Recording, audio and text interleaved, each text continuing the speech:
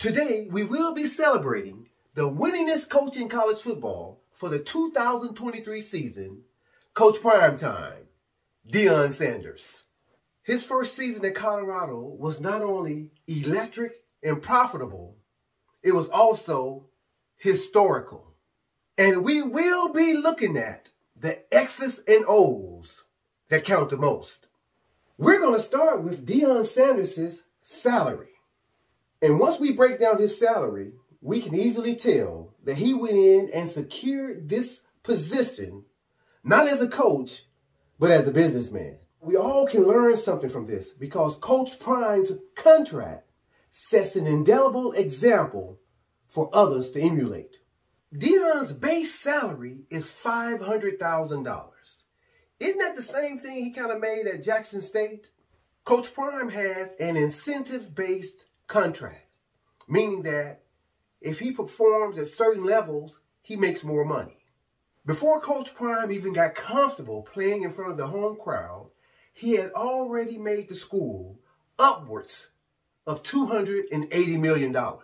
This $280 million represents a 56,000% increase above his base salary of $500,000. This $280 million represents a 5,000% increase above his incentive-based salary of $5.5 million. Lastly, this $280 million represents an 850% increase over the total value of his 5-year contract worth $29.5 million. Please remember this equation. Salary plus commission/incentives equals control. The more salary you have, the more control they have. Deon Sanders, Coach Primetime, is definitely in control. The average Big 12 schools bring in about $50 million in revenue a year. Before Colorado's season had even started good, Deon Sanders brought in 6 times more than that $50 million.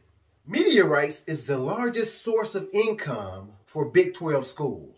The Buffaloes gained 100,000 X, formerly known as Twitter, subscribers. The Buffaloes gained 50,000 Instagram subscribers. The Buffaloes saw a 1,700% increase in ticket sales. They had not sold out a game since 1996. They raised $8 million more in donations than the 2022 season. Now, the Buffaloes don't want you to know all their business, but merchandise sales, I know, went through the roof. I've seen numbers between 300% and 1,000%. Guarantee you it's more than that. TV revenue was already in place. It's $45 million. But now the Buffaloes are earning every penny of it. Even before I made this video, I was listening to all the negative distractors and all the things they were saying about Deon. And I was kind of agreeing with the people, the distractors, the haters. But I thought to myself, I said, you know what? There's been entirely too much buzz, almost on a historical level. You know, Deon Sanders has been around a long time. And I was thinking, I said, you know what? I've never seen Deon involved in a scandal. I've never seen him drink. I've never seen him smoke weed. I've never heard him use the N-word. I've never heard him use profanity. He loves his kids. He's a mentor. He was a great, great Hall of Fame athlete. So for this situation, isn't he the perfect black role model? We can argue that no college football coach hiring has ever generated the kind of fanfare and immediate revenue that the hiring of Coach Primetime has accomplished. That includes Urban Meyer to Ohio State in 2011 and Nick Saban to Alabama in 2007. Deon has eclipsed all the numbers in revenue and fanfare that they amassed during their initial hiring. And that, my friend, is historical. For college football, Deon's hiring has been trailblazing. Every college football program in the nation is looking for the next Deon Sanders. Somebody that can give them so much while the school is on the hook for so little.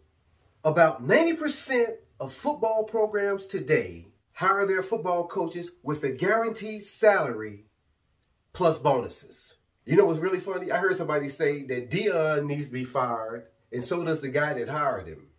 Isn't that ridiculous? Deon Sanders has slain Mapplethorpe's marketing theory. This season, Deon's record on the field doesn't mean too much because America would give him a year to get it all together. In case you didn't know, a coach that inherits a losing team has a 40% chance to have a winning season his first season. A coach that inherits a losing program has a 20% chance to have a winning season his first season. As the hype starts to build for next year's college football season, Deon Sanders' money train will roll again. I have to believe that he will be highly competitive next season.